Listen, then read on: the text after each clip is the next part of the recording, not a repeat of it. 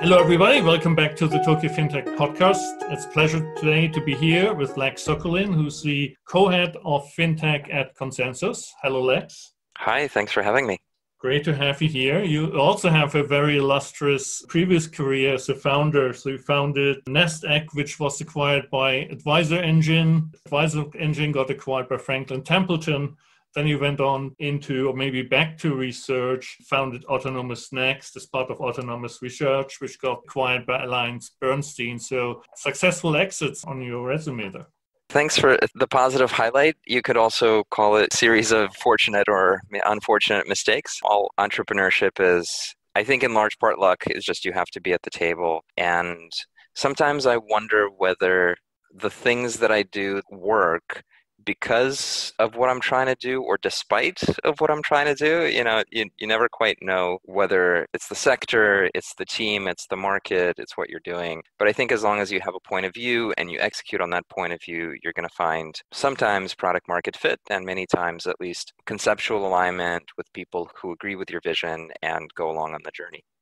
One success might be accidental, but if you have multiple of them in a row, then the probability that it has something to do with skill is much higher. Right? I'll take the compliment.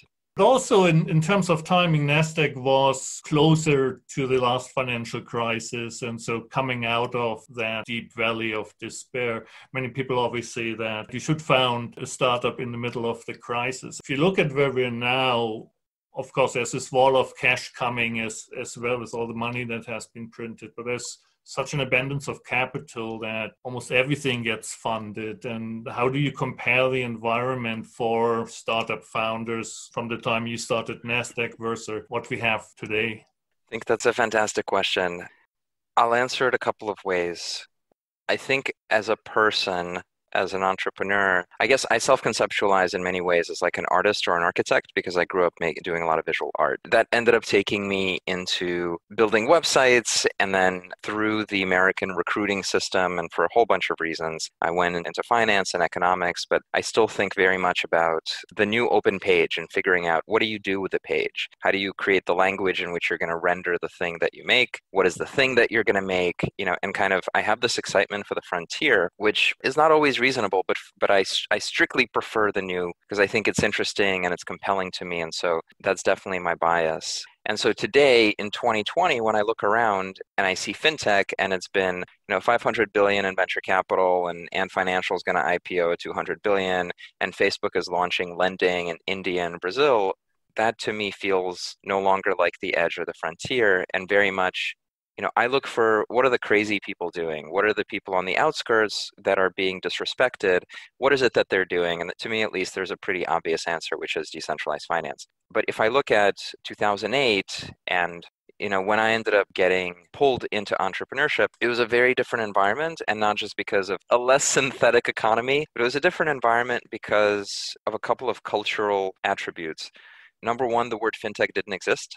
There was lots of financial technology, but it was seen as your IT infrastructure that sits in New Jersey, whereas the salespeople and the bankers live in New York, make 20 times more than the technology people. Google and Facebook broke all that entirely. I mean, if you look at the top 3 companies by market cap today are each worth about $1.5 trillion, and each one of them is a high-tech artificial intelligence monstrosity, whereas JP Morgan is less than a third the worth of any of these things. So that was not there yet. And the word fintech didn't come around until about 2012, where VCs started organizing this investment theme. And so there's a big market shift in terms of both more private investment, more venture capital, generally speaking, relative to public equities. And then second, much more allocation to financial services within private investment. So whereas in 2010, 2009, it might have been 5% of all VC that went to finance, today it's somewhere between 16 and 20%, which is the same as the public markets. And so when I was starting the company, I guess the final cultural attribute to point out is Goldman Sachs at the time would have been embarrassed to be associated with Goldman Sachs of today. Retail customers are yucky. You don't want to be a bank. You don't want to have small accounts. These are bad clients. You want to fire them. You only want to work with the ultra high net worth, 25 million and up in assets. This is garbage business, trash. We don't want it. And if you spoke with any of the large investment banks, I started my career in '06 at Lehman. So that was my first exit, actually. But if you spoke with any of the banks, they were doing these exercises, purging the small accounts and purging retail and building up walled gardens. And so Goldman Sachs would have been a completely different creature, and unthinkable that today, as part of the sort of like cultural approach, Goldman wants to be a tech company and be lending club and Bitcoin and all of it at the same time. There's a lot of discomfort for me as a fairly young entrepreneur to go out and do what is today entirely obvious, which is just take wealth management, put it on a website. There was a lot of discomfort because to be first is uncomfortable, but also to be constantly being told, no, this is a bad idea by people who are well capitalized and, have a track record that you respect, that does kind of build up a level of scar tissue. And I think today, I've gotten to a level of scar tissue which makes me fairly inured to reasonable argument, which is a nice place to be. I mean, in a way, Goldman has the benefit of being a greenfield. I mean, it's no different than any other startup. If you look at what they're doing with Marcus, what they're doing on the transaction banking side as well, if you actually can build from scratch and you've got the capital to hire good people from the outside and very senior people from Amazon, etc., then you have the benefit of really not having legacy assets, which is a big difference to anybody else who's trying to do the same. First off, of the public banks, I think Goldman Sachs, JP Morgan, BBVA and Santander, probably DBS in Singapore, the Nordic banks, those are the names that after 3 years of deep dive equity research come up over and over again as actually trying to reform and do something new. It's really hard to do that with an established institution, and respect to them for going in that direction. Schwab and BlackRock are the other names that come up on the asset management side. So what they're doing is hard. Goldman is, in addition, as you're saying, it has a greenfield in the sense that it was always an investment bank. It was not a universal bank like a Wells Fargo or a Citi. It's much harder for Citi to do this than it is for Goldman. And so they do have these greenfield opportunities in that they haven't done consumer, they haven't done all this underwriting, the balance sheet's new. So that's true. On the other hand, all of these guys, all they're doing is copying 8-year-old ideas. There's nothing new. There's no work that is being done sort of conceptually, which stands apart from what tiny little teams starving all over the world, starving in sort of a rhetorical sense, starving to win, wanting to earn a big company outcome, have come up a lot earlier before, right? So Marcus's lending club, it's not new. The robo-advisor stuff, Goldman's taken a couple of swings at, one through acquisition of the Dell company, one through 401k acquisition. Again, robo-advisors are 2007, 2008, sort of very first one. The one that I started working on was 2009, 2010. Wealthfront was 2012. So again, Goldman's not Betterment, but even though they might be the bigger Betterment down the line, similarly, if you kind of go step by step, right, they're not Starling. For their participation in Circle and their sort of mixed work around blockchain, again, they are kind of a reflection of the theme. And so I think to some extent that's the Wall Street playbook. It's been very hard for banks to create an innovation ecosystem the way that the tech companies have. It exists, the fintech innovation ecosystem exists, and it is outsourced R&D for the banks, but it's harder for the banks to be generous acquirers, which is really what you need.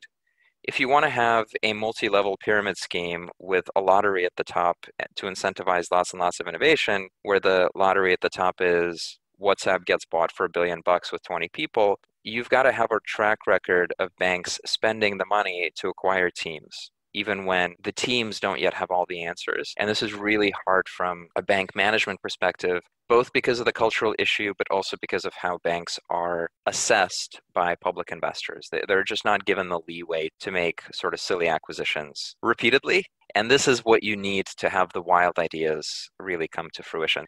I admire Goldman, but at the same time, I really do wish it was easier for fintechs to have that flow into the exits and then back into the economy. Coming back to this innovation question, how much of what we're seeing now is actually new, or are there so many copycats in the fintech space that still get financed? Part of the answer you've given already, the edge out there for US DeFi, but if you look at the last 2 or 3 years in how the overall fintech ecosystem has evolved with all the buzzwords around it, have we really seen anything new in the core fintech space versus what's now coming with DeFi? There are a number of ways to drive at that question. And on the whole, I think we have equilibrated to the GDP level of financial services in an economy in terms of venture investment. So we're not over-indexed fintech. We're at about the right amount, which is 20-25%. You look at GDP, that's financial services. So I'm not worried about that. I mean, SoftBank makes a lot of mistakes, and they make mistakes with equal weight in financial services as they do in other industries. Then when you start kind of getting into the meat of the industry, end of the day, all of these are human teams, and they have human goals. And different people are building things for different reasons. I think we often slice the industry in a way that doesn't align with behavioral basics. It aligns with sort of schematics of the industry. So to say this is an enterprise team, this is a B2B team, like I think that doesn't really fit my mental model as much. Whereas, I really think that on the consumer side, on the client side, well, let's start even kind of one step back, which is you can take any economic activity in financial services and you can say very roughly that there's activity which is manufacturing. So you're making a thing, right? You're like whittling a chair, or you're making a website, or you're cooking a dish, or you're making a car. And in our case, you are making a financial product. And that requires either the underwriting of putting the capital at risk to lend or to insure. That might require for you to pick stocks or construct asset allocations in investment management and asset management. On the payment side, that might require for you to take the fraud risk of a payment rail and operating and running the payment rail. Or in the banking side, it might require for you to actually be the licensed depository institution and so on. So you're making a financial product. If you're a hedge fund, you're just a factory of returns. And then at the very opposite side of it is a client. And the client is, end of the day, always just a person. You can have a long value chain away from the client, but there's always a person on the other side. So everything's B2C. Even your pension business is B2C because your client is your human being that receives the pension through a value chain that involves the employer and so on. The front of the house is distribution. It's the branch, it's the storefront, it's the mobile phone. It's the customer service in a call center. So there's a distribution aspect. And there's been a lot of work on distribution in fintech over the last 10 years. Shoving a human experience into a phone experience is a distribution play. And then there's the thing in the middle, which is the value chain. And it's some combination of middle office, trading and rebalancing, collateral management, CRM, all the stuff that's in between, supply chain financing, all the things that in our industry, claims assessment and insurance, that make the glue between the manufacturing and the distribution. What fintech has primarily done is focused on trying to tell a story about attention platforms, which is what the tech companies had won on, right? So Facebook had won on capturing the social graph and all the people that are interacting there. Google had won on capturing the entire knowledge set of the human species, at least the English-speaking human species. Amazon had done the same for commerce and the attention that flows around that. They had won the store. And taking that analogy to financial services, do things in a simple way. You see and you transpose. And so transposing sort of very bluntly the attention game to financial services is what Revolut and Robinhood and SoFi and the rest of sort of quote unquote scaled fintechs, unicorn fintechs are at today, primarily distribution. That's useful and important, and it collapses price, which is great for the consumer because you have more supply, creates access, erodes barriers. So I'm a big fan of that. But I think, end of the day, when you look at that solution set, I think we've roughly hit what that solution set is. And it's because people don't do that much stuff with finance. They pay, they save, they borrow, they invest, they lend, they insure. That's basically it. There's like the 6 things. This is why all the apps are converging on those 6 things. And this is why Citigroup had always had the 6 things. And that's why Universal Bank's a universal bank. 200 years ago, they were the same 6 things. And 200 years from now, they'll be the same 6 things. And when you look at DeFi, it's again the same 6 things, right? So I think there's a limited bandwidth for ideation around what finance is. Now, the other theme is sort of the middle office and B2B and enterprise, and you can reframe this in a bunch of ways. A whole set of AI companies live in there, but the core pitch is just do the thing you do 20% cheaper, or do the thing you do 80% faster. This is your value chain, but now it's compressed, right? Or it's much easier to do, or it's digital, or it's account opening, or There's lots and lots of horror stories we can talk about that compose financial infrastructure. And so I think that's interesting and useful, but end of the day, it's non-transformational. It's incremental. It doesn't even change the value chain. It merely makes the value chain more efficient. For example, the transition from, this reveals my bias, so the transition from hosted infrastructure, managed infrastructure by a large bank to the cloud, which benefits Google and IBM and the rest of the Microsoft and the rest of the cloud companies with dozens of billions of dollars in revenue, right? Like the tech companies get an order of magnitude stronger because they're hosting financial data. That entire shift, even though it's, you could say, meaningful and important, to me is entirely uninteresting because nothing's going on. You've changed where you run your software, but it's you're running it on the same thing, and it's the same software, and there's no architectural difference. And so that's kind of the layer, what I describe as the middle office, even though that's a simplification. And then underneath that is the manufacturing. And I think what I've come to believe is that without change in the manufacturing process, all the other stuff is really just fluff. And I'm being rhetorical here. I don't really mean that because I do think there's been a lot of impact, but it is non-existential. So in the way that the digital manufacturing of media entirely destroyed the publishing process of books and newspapers, the way that the digital manufacturing of like a unit of film that you would consume as a consumer that you would buy, not needing a tape, entirely destroyed the physical distributors of film like Blockbuster. The way that the digital manufacturing of like the shopping experience, how do you shop, where do you go, that Amazon has created this good, which is your consumption of a shopping experience, has completely destroyed the malls and the physical shopping. And obviously this is amped up 1,000% in the East. Finance has not had that manufacturing digitally transformation. And there's lots of reasons for why. Regulation, barriers to entry, like massive capital barriers to entry, incentives at the corporate level for highly paid executives to protect a cash flow business. There's lots and lots of reasons for why it has not happened. But I think that is sort of the heart of the beast.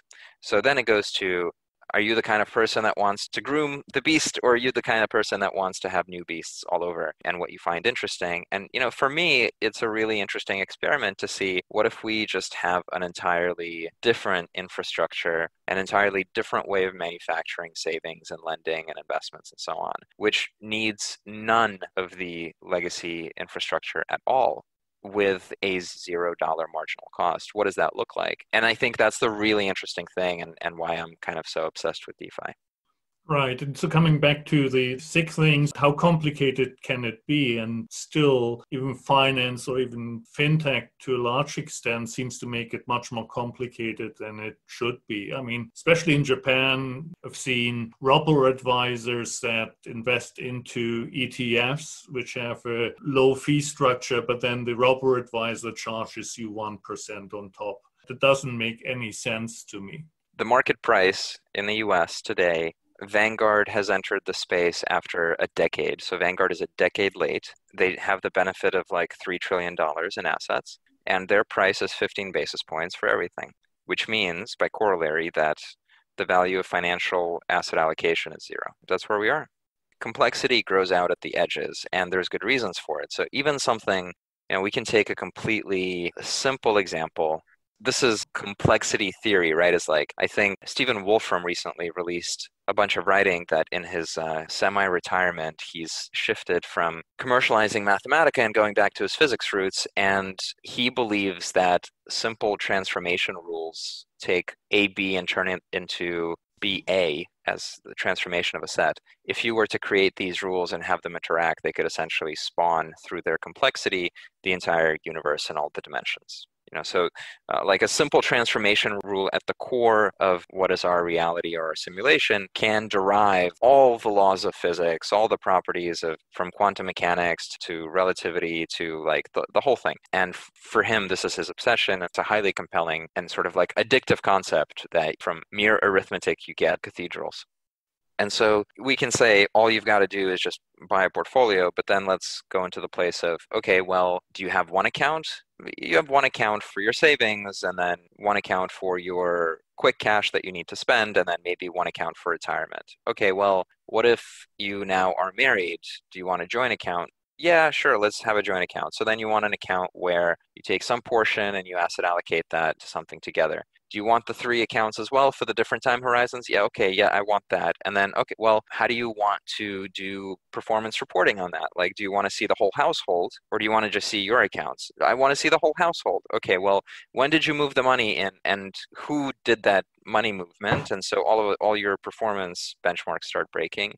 And then now you've got, let's say you're in your 50s and you've got two kids, and then the kids are still logging into the same robo-advisor. Do they see the whole household assets, or do they just see the permissioned part to an account that you gave them that they think they hold but they don't, and they want to customize it? And all of a sudden you get to the place of Goldman Sachs serving ultra high net worth clients where every performance report is 55 pages and super customized and really difficult. At Advisor Engine back in the day, I was building out this household performance reporting functionality and the ability to group and create permissions and the ability to share different client portals based on the complexity of each household situation. And so what would be theoretically a really simple problem to say, well, you give the right people the right permissions, becomes just like this horrible set of complexity. And now you multiply it by a millionfold by creating interactions with the different asset classes, which is why I think the answer is standardized infrastructure, or standards around what a money is and where it travels and how it's packaged and what a savings account is and so on. When we look at today's fintech software in sort of like the middle office space, it is just a mishmash. And not only is it a mishmash, but it does nothing other than manipulate abstractions. And what I mean by that is, if you've got like a rebalancing software, all it does is it takes in some text data called a CUSIP or a ticker with some numerical values associated with those text values. It does a bunch of mathematical transformations for what the portfolios would be, and then it spits out, again, a set of these CUSIPs with entities next to them. And then it passes it off to like another software, like an order routing software or order management software, which again takes a bunch of abstracted text fields and then shoves it downstream to yet another software, and so on and on and on until it hits some CSD, which then does some sort of reconciliation. And every one of these connectors along the way has breaks, so 5% mistakes every single morning. And some poor person is waking up to look at the breaks to fix them, because this system thinks options should be valued like this, and this system thinks options should be valued like this, and they forgot to subtract the dividends. It ends up being such nonsense because these are all just models of models. They don't apply to anything real. And again, bringing it back to my pet subject is having natively digital finance where there's no question about what the asset is. You can poke it. It's right there. You can see it, and it's only yours. And there's no software that can act on an asset other than a software that actually acts on the asset. I mean, imagine you're in the real world and you're trying to buy apples, and instead of just picking up the apple, you have a conversation with 20 people about how you're going to pick up the apple. And that's what financial technology does today. So I'm really excited about this attempt at transforming things. Okay, now you mentioned standards on the one side to definition of what money is, and then many people are focused on tokenizing any asset, whatever it might be, from cows in Myanmar to Kentucky bourbon whiskey, etc. How can you combine both? Or what's your perspective? Will we have both? Will we have some standardization on the true essentials of what money is, and then everything else works its way through the market, and some will be accepted and some will not be? So I think these are very much the same thing, at least in the way that I'm framing them, in the sense that a blockchain, so I'm conflicted. My company, ConsenSys, is rooted in the Ethereum founding experience, came out of that, and is very much commercializing software that's built on Ethereum, which is an open source programmable blockchain. I think Bitcoin is a fantastic project, clearly valuable, but I don't hold a strong view about what should ride the Bitcoin rails. I think Bitcoin should ride the Bitcoin rails and people should hold it as an alternative asset. And, that's sort of the end of the story. It does not appear to be a replacement for large-scale payment network. Well, it is a replacement for a large-scale payment network, but it doesn't seem to be on the cusp of dethroning Visa today. Separate and apart from that, Ethereum is a programmable blockchain, meaning that you can run software on it that the whole network executes. And software means you can build anything on it, as you said, from cow tracking to video games to supply chain to digital assets. digital securities, let's say. The thing that the blockchain does is essentially it enforces property rights around these digital assets through its code execution. So if you've got a digital asset, then I don't have it. And because it's generalizable, it's not Bitcoin, it's literally anything that you would decide to program, it can be broadly expanded to the financial services system to replace is the wrong word, but to mirror and compete with the functions of the existing system. I think there is a path to getting there over time. And the way that happens is first, you have to lay the groundwork around data sharing and data standards and common workflows. And so this is very uncontroversial. Just say, like, let's replace our data store with public or private chain. We've done this for a supply chain consortium called Comgo. We're doing this for Covantis, which is another one, a few others. And in this case, it's really just putting data and agreeing on the same format and the same information being a source of truth. Another project that's relevant is called Baseline, where you're taking ERP systems and you're anchoring data generated by these ERP systems to a chain. The data itself is not readable, but the fact that it's there is, and so you can have, gigantic corporations having a source of truth without having to integrate their systems. But that's really not the full benefit of the blockchain. This is the argument you make, why not just have a Google spreadsheet? And so the next step up is the digital asset, so the tokenization of some particular asset, whether that is a natively tokenized asset like Ether, or whether it's some utility token that you use as a coin to open up a functionality of a vending machine on the network, or whether it is a security or a collectible or an art piece, a deed, a certification. You can start to tokenize things and put them as objects into the machine. And so this is what makes it really interesting, and kind of what I was alluding to, where instead of having lots of abstractions that things interact with, that software interacts with, you actually have the actual asset is there to be moved and punted around in the system because there's only one actual real digital asset. And then once you have the digital asset, and I think this is kind of where we are as an industry, you want to do something with it. You want to trade it, you want to move it, you want to collateralize it or lend it, you want to sell it.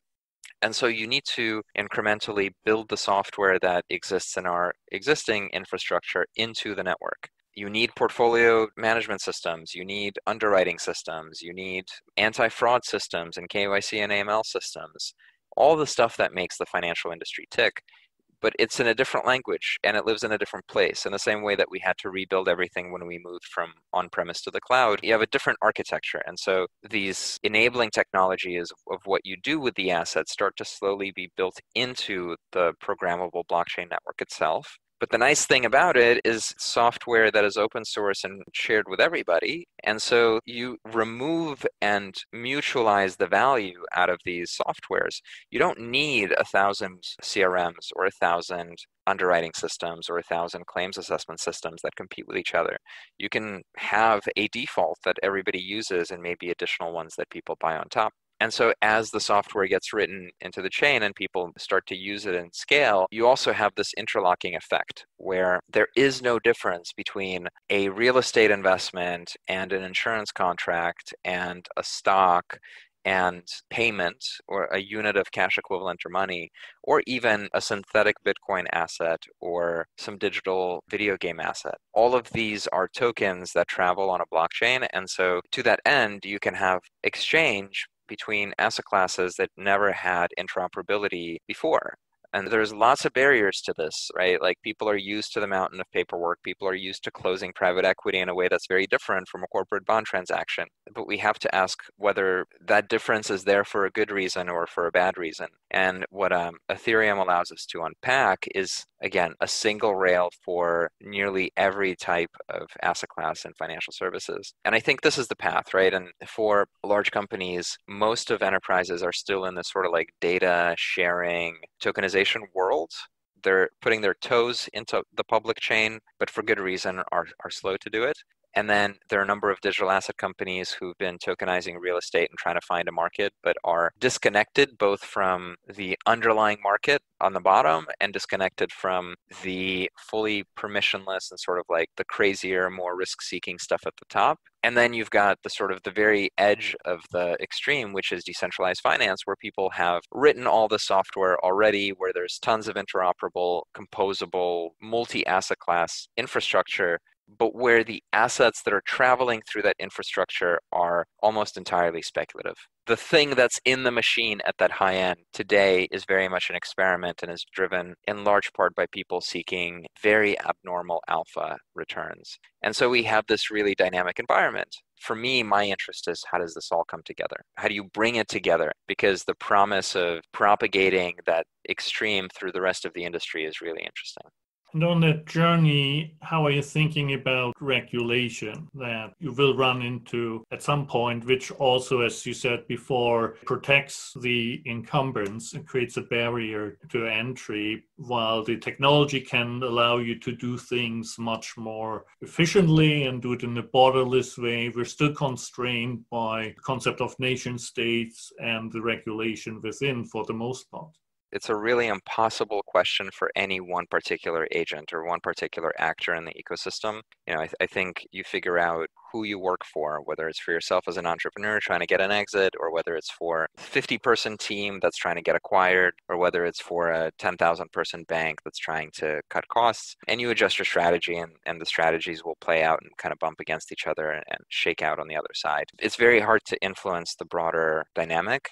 There are attributes of the broader dynamic that are important, which is you can form relationships with your regulator and you can lobby them, you can educate them, you can share information. The FCA in London, for example, is very, very open to the tech community and having a conversation, and is constantly engaged in the thinking.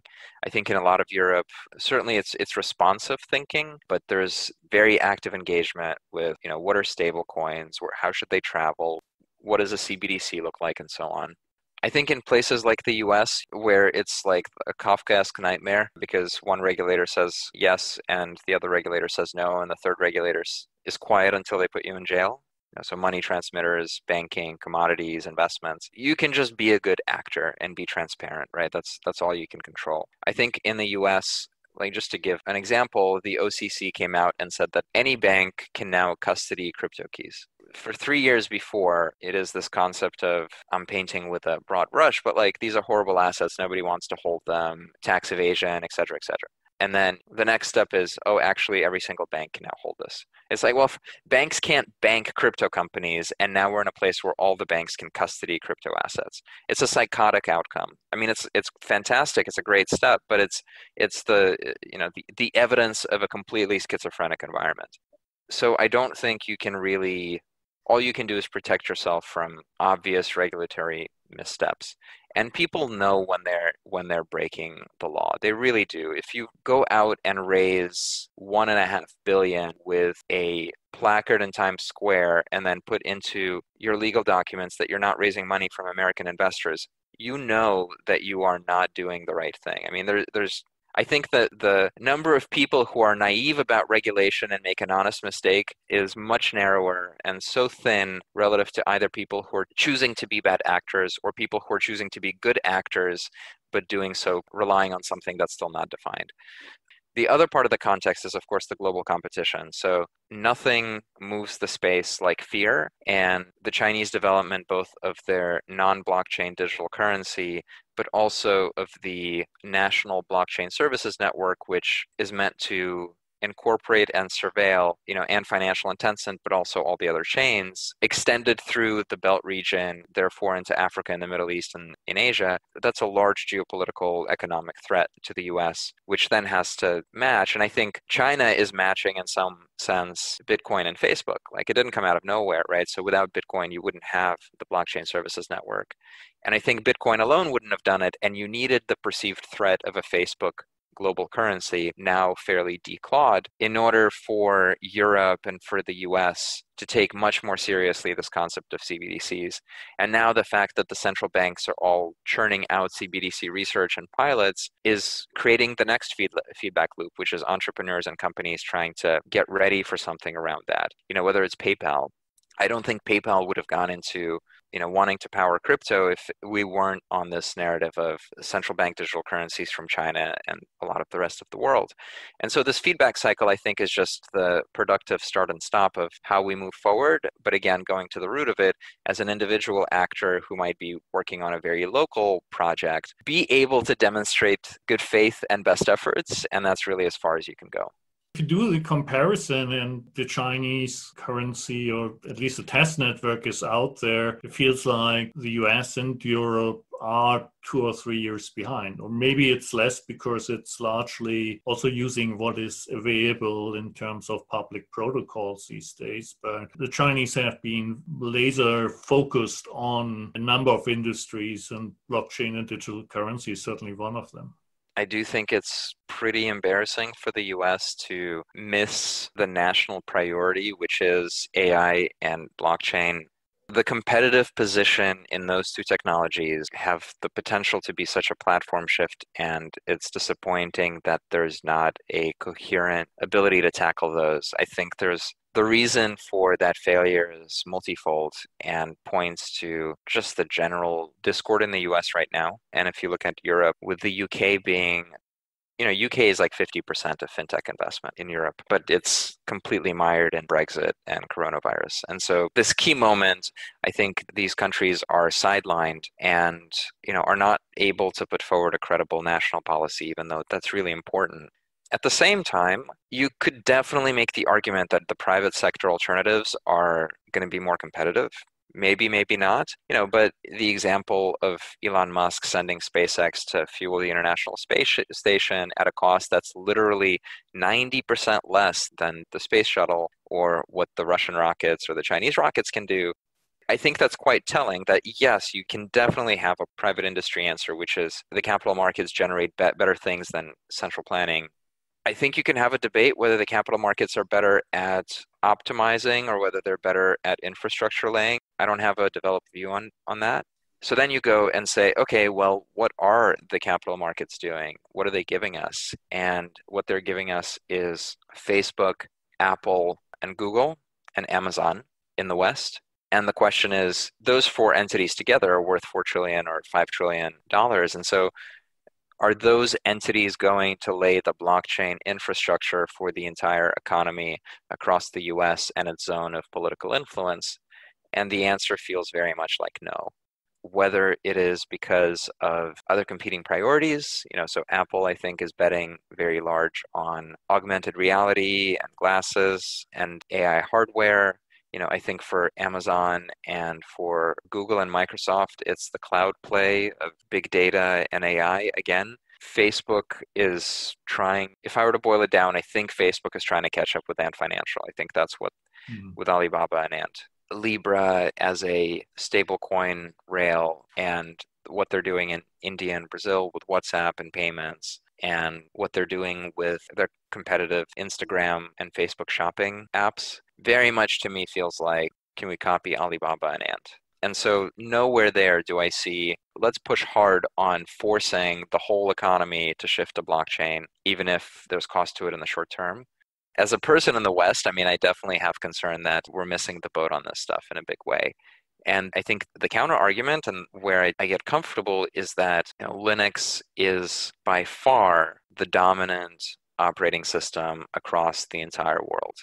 Elon Musk's rockets, when they went to the International Space Station, were running Linux. Not Windows, not iOS, not anything else, Linux. Every Android phone in the world is running Linux. And so if Ethereum is Linux, it's that open source operating system for property rights and economic exchange. That's really powerful, and it's almost impossible to supplant. So that open source advantage, if you give it 20 years to run, is permanent.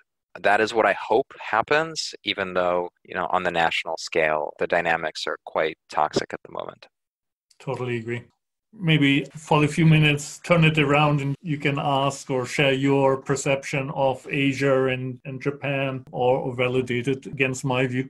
I try to have a mental model of the different chess players in the industry. And so those players are the financial services incumbents. They are the fintech startups that are trying to build, end of the day, a financial services incumbent. They are the Western high-tech companies, which in large part are precluded from financial services in the US, but are trying to play with this in other parts of the world. They are the Eastern tech companies. People use the word tech fin, I guess, where financial services is at the core, and then technology is the tentacles. And then finally, it's kind of the crypto ecosystem, which is global and scrappy and sometimes feels like a collection of misfits, although that's very much changing. And so that's my mental model. And, I kind of walk you through the concept around regulation and the international competition. First off, there's definitely a distance in the West from just how powerful Chinese wealth and impact is in Asia. So if you look at India or Malaysia or Indonesia or Vietnam or Korea, what it means to be Chinese is very different than what it means to be Chinese in the West. And so I think that's a really interesting dynamic, and I wonder whether there's a different perception of Chinese technology in Asia than there is in the West, where in the West it's like, is this copycat technology? Is this technology for the long tail of the unbanked, where there was nothing there before, and so like building a payment app with very simple functionality is a problem that the West doesn't have. These are stereotypes that people have, but to me, what's hard to capture is the flip side, is just how in Asia and in the region, it's a much more dominant force. And I don't know if there's like a bigger prestige associated with Ant and Tencent and what that interaction looks like. And in a similar vein, what is the relationship of the Japanese tech giants? I know that SoftBank owns everything, but I don't see SoftBank rolling out. They've invested in Ant Financial, but there's not a Japanese version of the same. It's funny how it has changed in a way, right? Certainly China has copied before, but now with all these super apps and so on, it seems like what you said, Facebook trying to be like a WeChat. Now the move of ideas is coming a bit from the east to the west now. Technical complexity of what we're competing on is almost beyond comprehension. I mean, to say that we need to spend $50 billion on artificial intelligence because it's a national priority, it's like a nonsense statement. It's a religious statement. It doesn't mean anything. But then when you look at point examples of what the technology can accomplish, and then you look at what's necessary for that technology to accomplish those examples, I mean, it is really beyond the lay understanding of the average person, right? So whereas you could say our Cold War technology race is about sending a rocket to the moon or into space so that there are satellites watching what everybody does. And if we want to send a nuke to a specific place, we can do it because we have supremacy. Like there's like an intuition to that logic. Whereas for AI and blockchain, these are such abstract concepts that for the regular person to understand either what it means or what the implications are, almost impossible. So for example, I wrote about it this week. OpenAI, which got started by Musk and a few others as a nonprofit, funded $1 billion, then became for profit and got another $1 billion from Microsoft. So now just a regular sort of foot soldier in the race, released a paper for a natural language processing generator, which was trained on 8 years of internet crawled data. So they spent 8 years crawling the web in order to create a data set. And then they have 175 billion parameters in order to generate language. And the language that can be generated is everything from Harry Potter fan fiction to writing software code. And I think that's just such both a powerful technology, but a difficult to understand technology that, I worry it's not really going to catch on in the public imagination. And it's going to be a much more difficult political act in order to really compete on this at the national level. Super. Thank you very much, Lex, for the great conversation. This was also our anniversary edition. So this will be the 50th episode of the Tokyo FinTech podcast. So we timed it well. Thanks very much for your insight and best of luck continuing the journey with ConsenSys. Wonderful. Thank you for having me. For folks that want to engage a little bit more with the writing, check out fintechblueprint.com, and I'm on Twitter at Lex Sokolin, and then for ConsenSys, it's just consensys.net. So look forward to continuing the conversation with everybody, and thanks for having me.